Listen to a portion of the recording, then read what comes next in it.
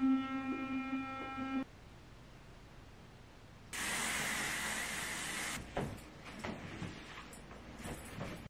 allergies are so bad this morning, and that's the worst when you have like a full face of makeup on and your nose keeps running and you're like trying to blow your nose and then you rub all the makeup off. Anyway, hello, good morning, welcome back to another vlog. I washed my hair last night and I just let it air dry. Didn't put any product in it, didn't like scrunch it up or do anything, and that's what we're working with today. All I did this morning is spray this Kenra Dry Oil Conditioning Mist spray in it.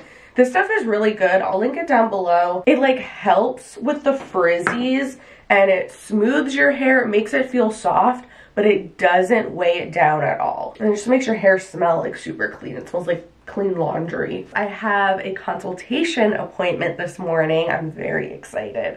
I mentioned a couple vlogs ago that I'm thinking about possibly getting beaded row extensions. I'm thinking about just getting one, maybe 2 rows of extensions just to add fullness to my hair because it's getting pretty long and I'm enjoying the long hair, and I know so many of you guys have been telling me don't cut it, leave it long. So I want to let it continue growing, but I don't have that much hair. Like, this is all the hair on my entire head. Especially when I blow it out and stuff, it looks even less full. So I just want to like add some fullness. One of my friends here is an extension specialist.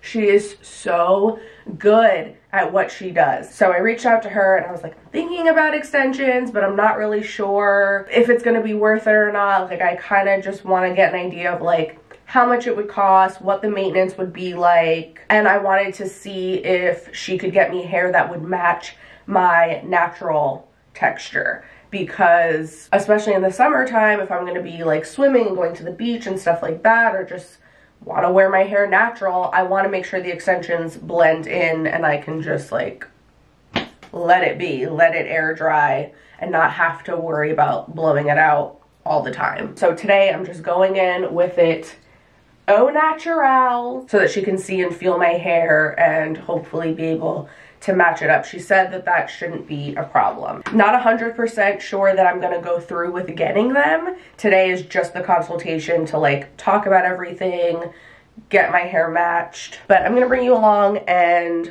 share all the information. We'll talk about it a little bit more. And then after that consultation, I am heading to my salon and I have a client whose color I'm going to be doing. She's a new client. I think she already has like a grown out balayage.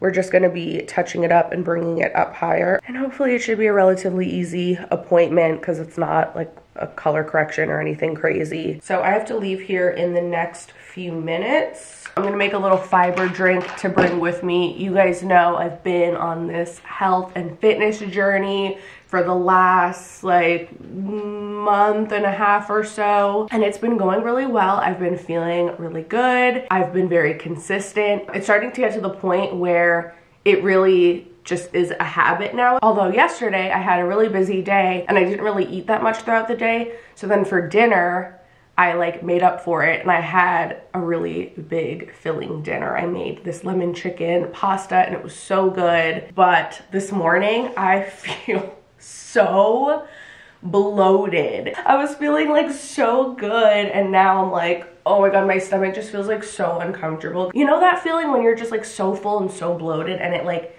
it just hurts, like it physically feels, I don't even care about how I look, but it's like that feeling of like your stomach pushing out.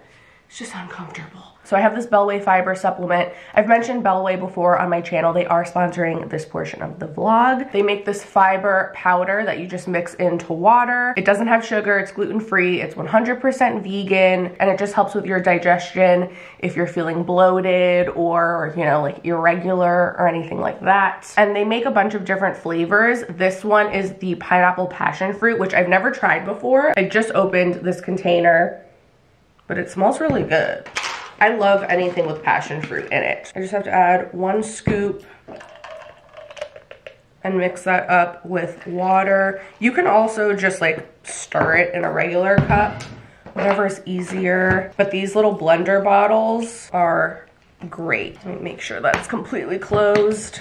Just give it a good shake. Mmm. Ooh, that's really good. Very summery. And it doesn't have a weird supplementy kind of taste. It literally just tastes like a passion fruit juice, like watered down a little bit. So that should help with my bloating. You can order Bellway online, or they are also available at Walmart, Target, and Sprouts. And if you click the link in the description and use my discount code, you'll get 25% off your first Bellway order. Thank you so much, Bellway, for working with me on this video. I actually should probably take my multivitamins too while we're at it. Okay, I need to pack my blow dryer. I have the Dyson Professional Supersonic Blow Dryer. I love this thing. I've had it for almost 3 years now, I think. But I've always just kept it at home and used it, you know, as my own personal blow dryer. And I had a different one that I would keep at the salon, because I just felt like, I don't know, the Dyson is so expensive, and I just feel like if I have it at the salon, you know, like, it's more likely to break, get dropped. It's gonna get used way more frequently, so it's bound to just not last as long. But then when I moved down here, you guys know I took a break from doing hair for almost a year, and my mom was in need of a good blow dryer. So I gave her my like professional Salon one, because I figured, well, I'm not going to be taking clients, I don't need it. So she has that one. So now that I started taking clients again, like occasionally on Saturdays, I've just been using my Dyson one. But I'm just nervous that I'm gonna drop it and break it, and now it's like past the 2-year warranty mark, so if something happens to it, I'm screwed and I'm just gonna have to buy another one, which would suck. So I think I should just buy a second blow dryer to use on clients, and I'm thinking about maybe getting the Shark version of the Dyson blow dryer, because I do really like the Dyson. I like how powerful it is. It definitely dries the hair way faster, but it is really pricey. It's like $400. So at some point later this weekend, I'm gonna look online and order another blow dryer. Future me editing this vlog right now, I was looking on Amazon for different blow dryers that are like comparable to the Dyson, and I found this one from this random brand, Love PS, but it has amazing reviews. It's only $40 and it looks just like the Dyson blow dryer, and it has a lot of similar claims to the Dyson one. So I just ordered this. I will share in a future vlog when it arrives, and then I'm gonna test it out for like at least a month or so, and then I will do a separate review video comparing it to the Dyson. But like, what an amazing price. It's literally a 1/10 of the price. So if this one is comparable, that would be amazing. This is my hair kit that I bring. Oh God. I bring this back and forth with me every time I have a hair client. This was literally my beauty school kit.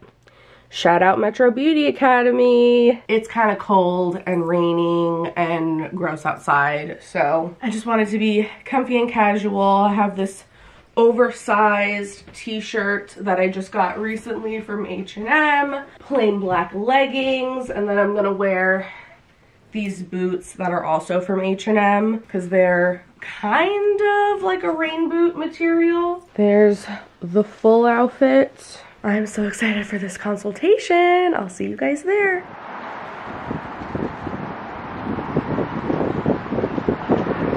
So the extensions I'm thinking are gonna be like this. Oh, okay, yeah. I feel like that'd be perfect. Yeah. That's pretty close. To your texture. Yeah, totally. Okay, so I am an idiot.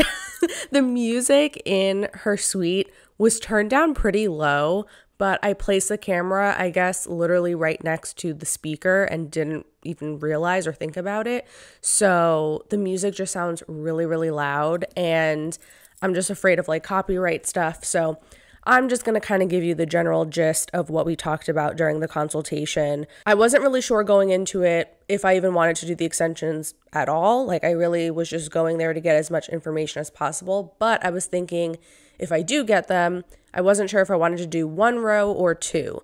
So she was like showing me some pictures of her other clients so I could get an idea of, you know, what one row would look like versus 2 rows. And we were just kind of talking about that, what she recommends based on the results that I'm looking for. She looked at some swatches to color match my hair, and then she also showed me like the curly hair options that she has, and we made sure that that would match my texture. And then we talked about pricing. The hair itself is quite pricey. Just to give you a general idea, of course, it's going to vary depending on the company that you're getting the hair from and the particular stylist you're going to.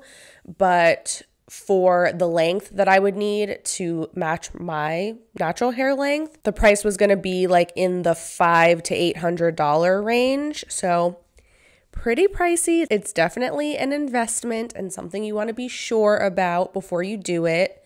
And then that's just the cost of the hair itself. So then there's the initial install price as well. And then she said that every extension specialist has their own unique technique. Everyone does it a little bit differently, but the way she does it is she does the initial install, and then after 5 weeks or so, that time really depends on how fast your hair grows, but on average it's 5 weeks. She will do a mini move up where you just come in with your hair dry. It's a quick appointment. She just moves the extensions up. She will do 2 of those mini move up appointments, and then every third appointment she'll do a full reinstall where she'll take everything out, wash your hair, reinstall the extensions. The mini move-ups are going to be a cheaper, shorter appointment, and then obviously like the full installs are going to be more expensive and longer appointments. As far as at-home care, she has tons of information on her Instagram, which makes it really helpful. Basically, you have to be careful with the shampoo and conditioner you're using. Obviously, you want to be using like good quality, sulfate-free, gentle stuff so that you're not stripping the extensions. You want to make sure that you're keeping them nice and hydrated and you're really babying them and using like oils and stuff on them. You can go swimming with them in, but obviously the more you do that, the faster they're going to dry out. The more you can just baby them, the longer they will last you. And she said on average, they will last 6 months to a year, depending on, how you take care of them. But what is nice about these kinds of extensions that she does, like these beaded rows, are that they seem to be a little bit easier as far as having to move them up and take them out. It's not like with tape-in extensions where you have all this like sticky adhesive. She just takes like little sections of your hair, puts a bead around it, and then clamps the bead down. And she does that like across your head in a horizontal row. And then she takes like a full weft and sews that in to like that beaded hair. So it's not as messy and it's not causing as much tension on your hair. There's less risk for damage. She also said that it takes about like 4 days or so to get used to the feeling of them. She said those first few days, it can feel a little bit uncomfortable, not painful, not tight, but just a little bit itchy. Like you have to just get used to having the hair on your head. So she does recommend usually to like take Advil before you go to bed, like the first few nights. But Rachel is amazing. She has the cutest little salon suite. I meant to get like a full tour of it, but literally what you can see in this frame here is pretty much the whole thing. It's really small. It's just like a little room basically. So it felt super private and she's just so good at what she does. So if you guys are in the Wilmington, North Carolina area and you want to get hair extensions, you got to go to her. I will have her information in the description, and just you got to check out her Instagram page and see her before and afters. Like she is amazing. Now on to my client. She is new to the area, so she was looking for a new hairstylist to maintain her balayage. She wanted to move everything up higher and also just brighten it up. She said that with her previous stylist, they had been gradually working on making her lighter, brighter, more cool toned. One thing that I did notice was that underneath her hair was all pretty dark. It had just been left unhighlighted. And I asked her if she likes to wear her hair up in a ponytail and if she would like to see some of that brightness all around her hairline in the back as well. And she said yes. So that's something that I hear a lot from clients. I always make sure that I ask them about that because I feel like a lot of hairstylists just don't think to do that. So make sure you're asking your guests if they want brightness all around the hairline. So I just did my usual go-to placement whenever I'm doing like a touch-up kind of appointment. I go around the hairline. I do like 2 to 3 foils back to back around the hairline. And then I also do a few foils, typically like 3 to 4 on that top layer, like that top veil that lays over everything else. But as you can see, everything in between, I just left alone. It's really important to keep that depth and darkness so that they can still have dimension. If you start over highlighting their hair too much, then it's going to just be all blonde. You know, if they want that balayage look, you gotta keep some depth. So then once the foils were done processing, I rinsed them out and then I did a bleach wash on her ends for about 10 to 15 minutes. I just did 30 volume bleach with a little shampoo just to brighten those up a little bit. And then for her toner, I did do a little baby root tap just to make sure everything was as blended as possible. I did red Conchese Q for everything. I did 6 NA for the root tap. And then I mixed equal parts 10 GI with 9P and 9T for her all over toner. So this is her final hair. And you can see those foils around the hairline underneath. It makes such a difference. Oh, I'm obsessed. Her hair came out so good. I just finished my clients. Her hair came out beautiful. The tone was chef's kiss. It was kind of a crazy afternoon because my hair consultation was only supposed to be a half-hour long appointment. My salon is only like 15 minutes away from her studio. And you guys know, like, I always like to be early to my appointments. Like, I like to get there before my client, at least 15 minutes before the appointment, so I have time to set up and all that. So that way when they get there, I'm ready for them. But we started chatting and catching up because I hadn't seen her in a long time. Next thing I know, I'm leaving and I look at the time and it was 5 minutes before 12 o'clock. So I was like, uh-oh. So I pulled in there 5 minutes after 12. I ran in there real quick, got set up. It ended up being fine. Rachel actually had reached out to me on Instagram. I guess she was following me. And when I was in Wilmington for the first time ever, like feeling it out and apartment hunting, she messaged me and was like, hey girl, I live in Wilmington. I'm a hairstylist too. Like, we should meet up. And we went out to dinner, we got drinks, and we just hit it off so well. So it was just good to like chat, catch up. That consultation was very helpful and informative. I am still contemplating. I told her I was gonna sleep on it because I'm very back and forth, but I'm glad that now I have like all the information to make an informed decision. It's a lot of money to have extensions. If you're getting really good quality hair that's gonna last you for a year, you get what you pay for. And obviously she is very talented and has spent a lot of time getting as good as she is. Of course, it's all worth what it costs, but I just have to think about, like, is it gonna be worth it for me? Like, am I committed enough to it that I want to take on this extra investment?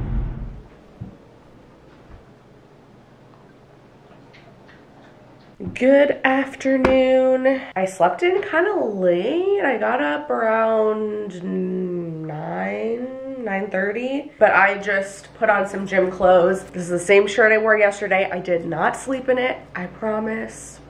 I thought about it, but then I was like, no, I wore this at the salon and like, that'd be kind of gross. But I figure I'm about to just go like get sweaty and disgusting anyway, so I may as well just rewear this rather than like dirty another shirt. I am about to make my second coffee for the day. I'm making a double espresso pod in an espresso, and then I'm gonna just add a little bit of light agave and some half and half and ice. It's Super Bowl Sunday today, and I'm not a sports person, as I've mentioned before. So like, I don't really care about the Super Bowl. But I do usually watch it because, like, why not? I feel like it's just one of those things. It's like an excuse to get together with friends and like eat some pizza and wings, you know? But I don't think this year I'm gonna do anything. I kind of just feel, I feel like in every vlog, I'm just like, yeah, I just feel like staying home. Yeah, I wasn't feeling like going out. But yeah, I don't know, like I just worked all week and I kind of could use a day to just be home by myself and just do nothing. I definitely want to see Rihanna's halftime show, but all I know for sure about today is that I am getting Thai food delivered. Where I lived prior to moving down here, getting food delivered was just not a thing. Like I lived up in the mountains. I was like at least 15 to 20 minutes away from like the closest places. We just didn't have DoorDash and Uber Eats and Postmates and all that kind of stuff. So like living down here, it's very tempting because there's so many restaurants and we have literally all of the delivery services available. But I try to not do it often because especially lately, I've been trying to cook at home as much as possible because it just tends to be healthier that way. And also it gets really expensive. But every once in a while, I'll allow myself a treat if I just am like having one of those days or I just want to stay home, like I don't really feel like cooking. It's been a while since I've done that, so I think today's gonna be the day, and I've really been craving Thai food, so, and since I haven't had my cheat meal yet this week, I think that's gonna be it. So I'm looking forward to that later. I wanna get drunken noodles and spring rolls. It just sounds so, so good. And I feel like that'll be a good meal too because like there's still a lot of vegetables. So it's not like the worst thing that I could be having. Anyway, I'm gonna go finish this coffee and then go head to the gym. I'm doing squats and deadlifts today, so that should be fun. Also, I've been working out mostly for my overall health, to feel strong, just to like feel good, feel fit. I don't wanna like let myself go. The older that I'm getting, like I really want to make sure I'm prioritizing my physical fitness, but obviously I also am excited to see like the physical changes too. So I took photos when I first started this like 6 weeks ago, and I've been trying to like not really weigh myself or look in the mirror too much at my body and like analyze and get obsessed, because I feel like then my brain is gonna like fixate on the physical aspects of it, which that's not what this is supposed to be about. And then like if I'm feeling really good, that's encouraging, but then if I look in the mirror and I'm like, oh, I'm not looking any different, that's gonna discourage me. Been there, done that, so I'm trying to just avoid all of that. But I was looking in the mirror this morning and I was like, oh, I'm starting to notice like some muscle definition in my back, and that's pretty cool and exciting. So I'm like extra excited to go work out today because like, ooh, I want to keep this going, you know? The food is here. So excited.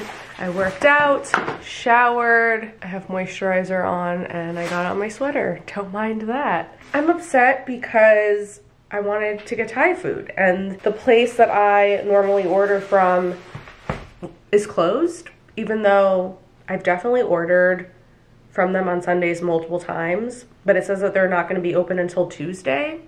So I don't know, maybe it's just like a family-owned place and they just closed, you know, for a long weekend or something. So I ordered from a hibachi place and said that I've never ordered from, so hopefully it's good. It looks good, it smells good.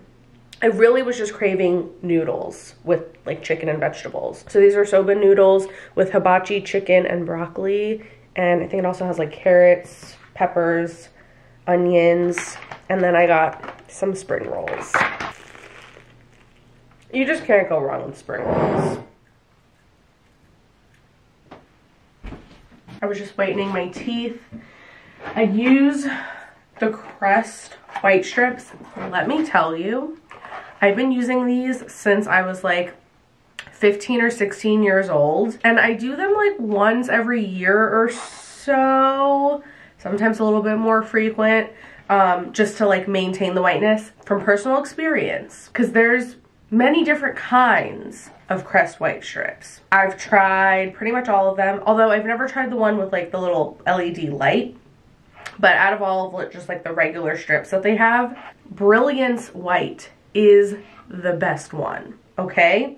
Even though the professional one I think says makes your teeth 12 levels whiter or something like that, like this isn't like the highest number, but I'm telling you, all those other ones, I use them and I go through the entire box and I don't really notice a difference. But the Brilliance White, literally after like 1 or 2 applications, I already can start noticing a difference. Yes, they do make your teeth sensitive. For me, it's like a little uncomfortable, but it's nothing like excruciating. And after I am done using them, the sensitivity goes away after like a week or so. And if you use a toothpaste for sensitivity, like Sensodyne, I used to use that.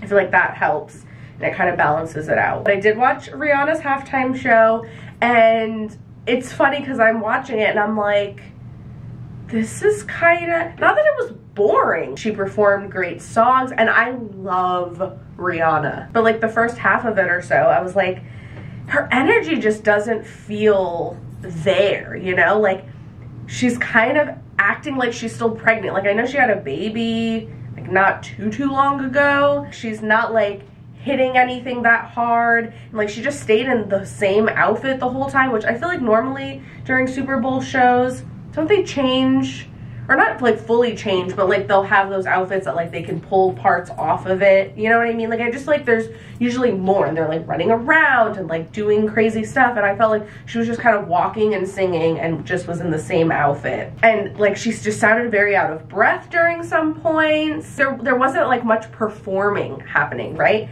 And then I'm like, wait, is she pregnant again?